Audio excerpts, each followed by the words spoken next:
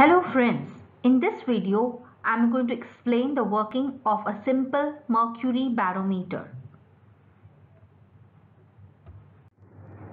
The simple barometer, also called Torricelli barometer, is used to measure atmospheric pressure. It consists of a long, thick glass tube about 1 meter long and sealed at one end.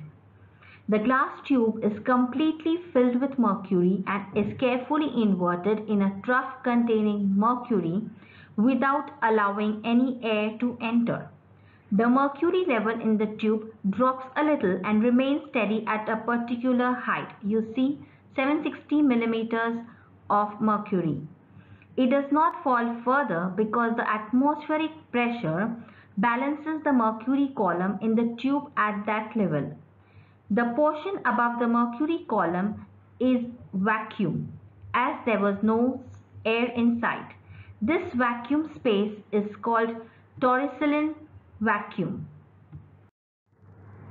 The height of the mercury column indicates the atmospheric pressure at that point of time. It remains the same even if the tube is tilted. When the air pressure is low, the mercury will move down, and when the air pressure increases, the height of the mercury column increases.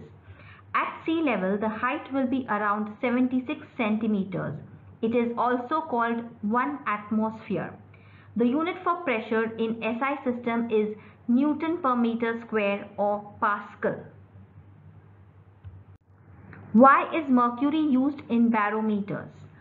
Mercury is used in barometers because it is a very heavy liquid and therefore the atmospheric pressure can only support a column of mercury about 76 centimeter.